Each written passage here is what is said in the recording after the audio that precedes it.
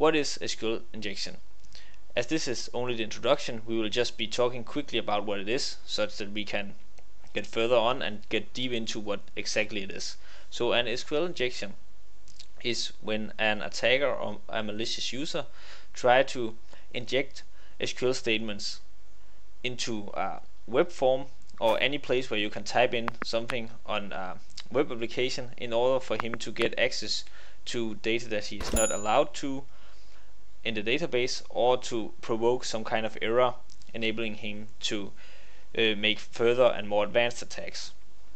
So for example, we see here that a user is trying to enter the URL students.com, and then this web page has enabled this extension where they say, okay, you are looking at the student ID 117, so this means that if you enter this URL, maybe this is your own user when you're on the site, then it will display information for this given student. But then the attacker tries to manipulate this, and then he will add on this or 1 equals 1, because 1 is always equals 1, and this means that he can get data returned that he's not supposed to. And the reason why that is because when this is getting entered, this is what is going to happen on the server side in the web API. So they will do a select statement where they will say select all from students where student ID, so students is the table containing all the information about students, and then originally they only want to return the information for the user 117, but because we have this 1 equals 1, then all cases and all objects within this table applies to this statement. So now we are going to select every data point that we have in the table and just return it, because 1 is always equals 1. So our database will say fine, I will just select all, and then I will return it. So the database will return this through the web API, return data for every student, and then the attacker will now have access to all data that is available within this database of students. So this is a very good example of what an SQL injection is. And this is actually some of the attacks that we see that larger web applications and $1 million companies are getting attacked by. There are of course more advanced way, but this summons it up very well. And if we just take a quick look at some recent breaches, we see here that, for example, Yahoo were hit by an SQL statement where they used a union-based SQL injection attack. We will be having a lecture discussing what kind of attacks that you can make in SQL injection, so you'll be familiar with this union based. And they simply just post a password dump of more than 450,000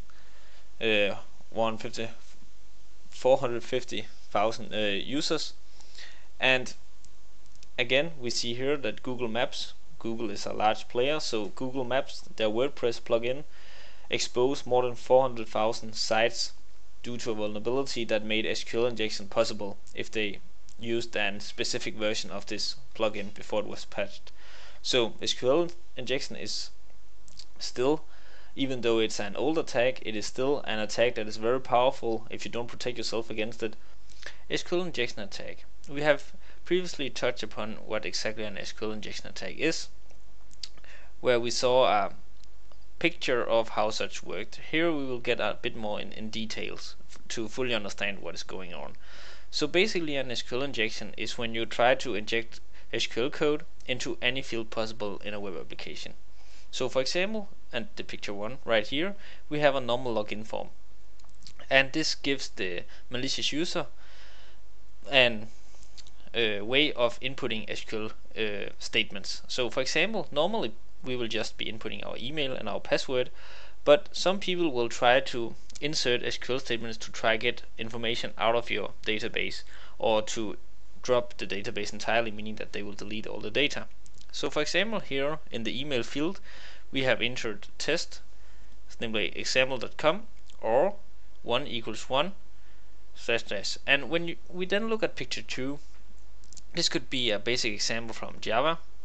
I know that we are missing a variable name here, but don't mind that. So for example, we have our SQL statement here, which based on this login form here takes the email which the users are entering, and then fetch all the information about that user back to the application, such that when he logs in, the information is getting shown. For example, like when you log into Facebook, you see your name, your age, where you're from, and stuff like that. So here we have a basic SQL statement. We have a select all from this table student info, where email equals, and then we are waiting to add this data that is getting inputted into the email field. But since they have inputted the data in this way, then let's take a look at how this look in an SQL statement. So we take part 3 here, and then we have taken the statement that was waiting in the code for user input, and if we add this user input, we see here that they have, based on what they have typed in the end after the email, they have manipulated the SQL statement that we wrote originally. So now we have a select all from student info where email equals, which is what we wanted here. Then we have again the test email, but since they have added this little one right here, it is now getting added here, and then since their or is getting here, they are now saying or 1 equals 1, which is always true. So now we are no longer just saying if the email is equals to this one, but if 1 is equal to 1. So basically when this is executed, all data in our student info table is getting returned, meaning that every people's information is getting fetched back to the web application. And the way that they can do this is because they have these two at the end, meaning that they will comment out our original dot right here and the ending of our SQL. So they have just manipulated our SQL statement, even though we made it statically right here. This is a basic example, so pretty much none web application should have this, but there are still a lot out there that have misimplemented their SQL statements like this. So this is a way that SQL statements, like SQL injection attack works. So now let's look at SQL injection types. We have different types of SQL injections. We have error-based, we have union-based, boolean-based, and time-based. The error-based injection attacks is where we try to trick the backend system to give us some useful information, either the data directly from the database, which is the best scenario for an attacker, but if he cannot get that, he just wants to get some information about the tables and the structure of the database, so that he can write more accurate SQL injection attacks and then get the information he wants. Then we have the union-based attack. We looked at the union command in lecture 2, where we are basically using the union statement to add another select statement. So even though we have the static select right here, we can, by adding a union, get a new SQL statement. Then we have the boolean-based injection, which is where we try to trick the database to give a response based on a boolean value, meaning that if it is true, it will act in a certain way, whereas if it is false, it will act in another way. By doing that, we can again get some information about the backend and the database structure. And then we have the time-based, which is similar to the boolean, except that in relying on a instant true and false value, we will be having a time delay indicating whether our statement were true or false. So these four are the most common SQL injection attacks.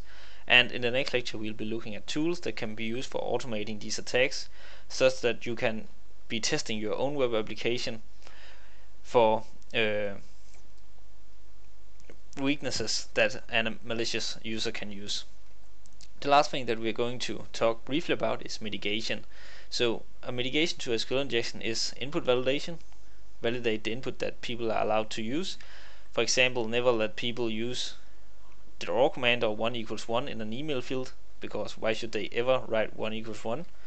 Then we have the dynamic SQL. Be sure to patch your web server and all the plugins you use, so that they are not containing any SQL statements, like we saw in lecture 1, where the Google Maps plugin for WordPress has an SQL weakness. Then be sure to always use the least privilege needed in a database. There is no reason for you to have, for example, the drop ability for a select user. So if you are only using a particular user for selecting information, then there is no reason to allow that user to either insert or drop an entire table. And then we have error messaging. Be sure that the error messages that is getting returned to the users are useful, meaning that it will not it will not show any information about your backend, but be some useful information like this email is wrong, or we have an error in the backend, please contact our support, stuff like that, instead of having direct technical messages getting returned.